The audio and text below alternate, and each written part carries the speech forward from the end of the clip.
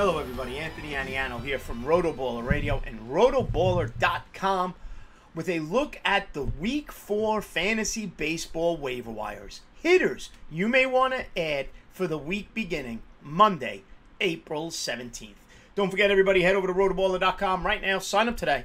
Premium Pass, get you all sorts of great content, including our lineup optimizers, team sync tools, and everything else you're looking for, courtesy of rotoballer.com, including waiver wire, trade advice, whatever it is you need to succeed in your 2023 fantasy baseball season. Give me a follow on Twitter at Aniano Fantasy. So let's take a look at some hitters available on that waiver wire, and we've been beat up by injury since we last spoke. Seth Brown, Adam Duvall, and then the shortstop position, right? Tim Anderson, O'Neal Cruz, Corey Seager, Carlos Correa, no injured list at this moment, but he has missed the last couple of days. Full disclosure, by the way, recording this on Thursday, April 13th, before the games start for the day. You're probably watching it over the course of the weekend, getting ready for Monday the 17th.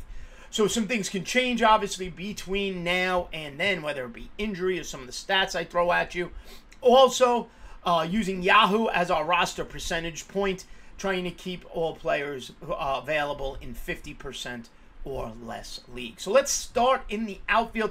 A couple of players I like that are available. First one, and my favorite player of the week, my premium ad of the week, even though he's kind of platooning, but he's a left-handed hitted outfielder, so he's on the strong side of that platoon, and that's Josh Lowe of the Tampa Bay Rays. Former first-round pick of the Rays in 2016, and let's just be honest.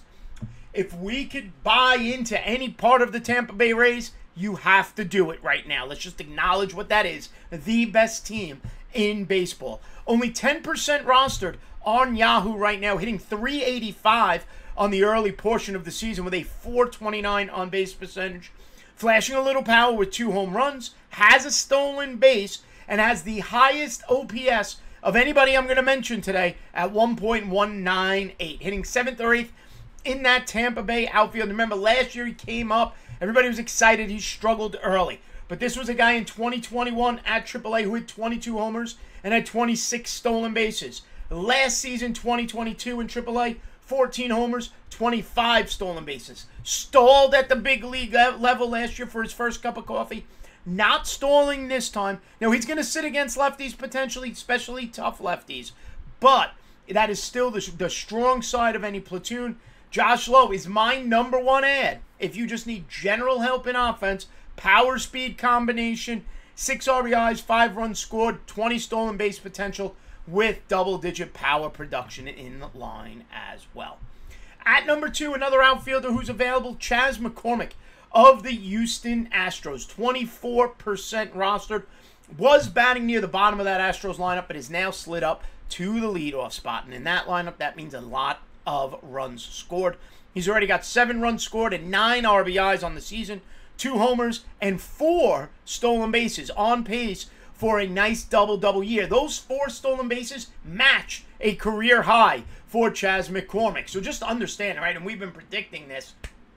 With the changes in the game, we're going to see more speed. And you have guys like Chas McCormick, like Brandon Nimmo of the Mets, who have already matched highs in stolen bases in a season. And we're not even, where are we? We're on April 13th. We're about 13 games into the year. McCormick is hitting .275 with a .370 on-base percentage to go along with those 2 home runs and 4 stolen bases. He's hit 14 home runs each of the last 2 seasons, and he is a lifetime .250 hitter.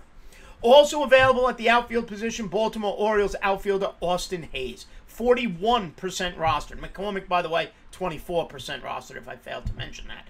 Austin Hayes, 41% rostered, the highest rostered player on my list today. He's currently hitting .302. He's a lifetime .259 hitter with a .348 on-base percentage and a .976 OPS. The second highest OPS of anybody on the list today, just behind Josh Lowe. 3 homers, 10 runs scored, 6 RBIs, and he's even stolen a base, hitting 5th in that Baltimore lineup. Last season, 2022, he hit 16 home runs and drove in 60. 2021, 22 home runs, 71 RBIs. So he's shown the ability to give you at least 15 to 20 homers and drive in some runs if you need outfield depth, maybe for the Adam Duvall or Seth Brown injury. Now, if you need middle infield help and you've been beat up by some of these shortstop injuries, my top shortstop ad is Gio Urshela of the Los Angeles Angels. Shortstop and third base eligible, off to a terrific start. He's only 17% rostered. He's currently hitting .341 on the season with a .370 on base percentage. 1 stolen base, no home runs yet at this point. 8 runs scored, hitting 7th in that Angels lineup. One thing about Urshela is he's just been a consistent hitter. He's not flashy, he's not sexy, you're not going to be wowed by this, but when you look at the back of the baseball card, there's a level of consistency there. 2019, he hit .314. 2021, he hit .267. Last season with Minnesota, he hit .285. He's hit at least 13 home runs in all 3 of those seasons. It's not fun. It's not flashy. You're not excited about it. But if you lost Seager, if you lost Cruz, if you lost Tim Anderson, whatever it may be, you're looking to plug in and get consistent numbers, Gio Urshela of the Angels is the player to potentially give you that. Good batting average, a little bit of pop, some runs scored because of that Angels lineup, and he's only 17% rostered. My final addition, and it's a risky addition because we're not sure how playing time is going to shake out, is with the Minnesota Twins, rookie second baseman Edouard Julien. Okay, 8% rostered. He has, as of the recording, 1 game yesterday, Wednesday, went 0 for 2 and hit 8th in that Twins lineup.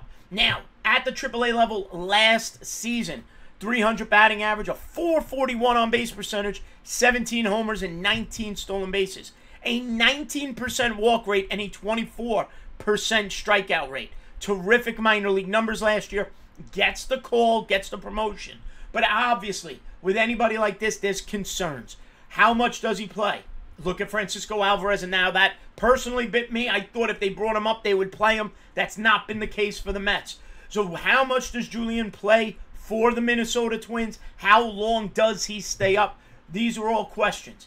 If you have a roster spot that you can stash somebody on Yahoo, I know they have the NA spots, though. Edouard Julien, worth the addition. Little power, little speed, terrific on-base percentage guy. And if he does get demoted, you can potentially hold on to him. Okay, those are my top 5 ads of the week.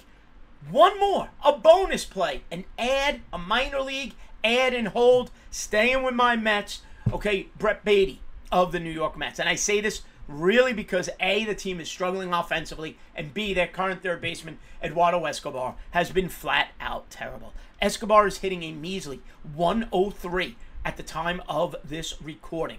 Brett Baty is the 52nd ranked prospect in all of baseball. He is the Mets' 3rd overall prospect. Third baseman, has improved defensively significantly.